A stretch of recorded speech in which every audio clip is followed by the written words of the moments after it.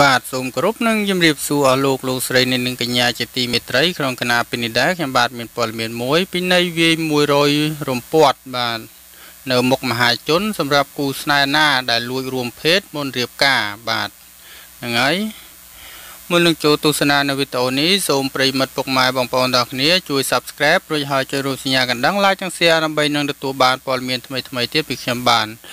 ឥណ្ឌូនេស៊ីគូស្នេហ៍មួយគូត្រូវបានអាជ្ញាធរដាក់ទោសដោយពិន័យឲ្យគេវាយក្នុងម្នាក់ចំនួន100រំពាត់នៅមុខសាធារណជនបាទ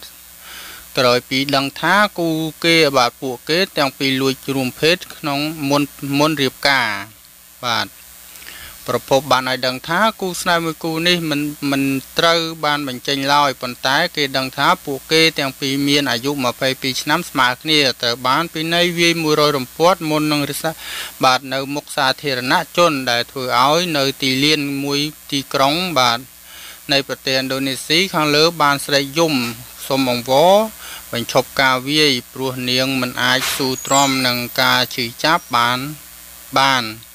អ្នកវាយបានផ្អាកមួយសន្ទុះសិនដើម្បីឲ្យពួកបាទឲ្យគ្រូពេទ្យពិនិត្យសុខភាពរបស់នាងបន្ទាប់មកទើបវាយបន្តទៀតចំណែកខាងប្រុសគឺត្រូវវាយ100រំពាត់ដូចគ្នាដែរ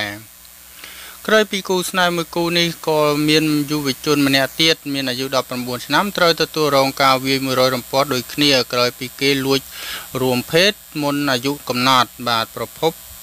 បានបន្តថាច្បាប់បាទសេរីក៏តឹងរឹងមួយនេះគឺសម្រាប់ដាក់ទោសទៅលើអ្នកកាន់សាសនាអ៊ីស្លាមបាទណាដែលលួចលេងល្បែងខ្សែបគ្រឿងញៀនស្រវឹងរួមភេទមុនអាយុកំណត់សូម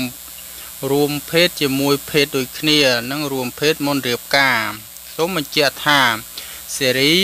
មួយនេះគឺអនុវត្តច្បាប់តឹងរឹងបំផុតនៅក្នុងខេត្តបាទប្រទេសឥណ្ឌូនេស៊ី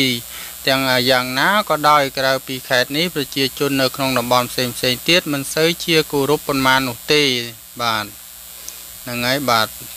រួមភេទមុននឹងរៀបការបាទអត់ទាន់គ្រប់អាយុក៏គេដឹងគេនឹងពិន័យ100រំពាត់បាទព័ត៌មានដែលខ្ញុំបាទជម្រាបជូននៅខាងលើនេះសូមចាប់តែប៉ុណ្ណេះបាទសូមអរគុណសូមជម្រាបលា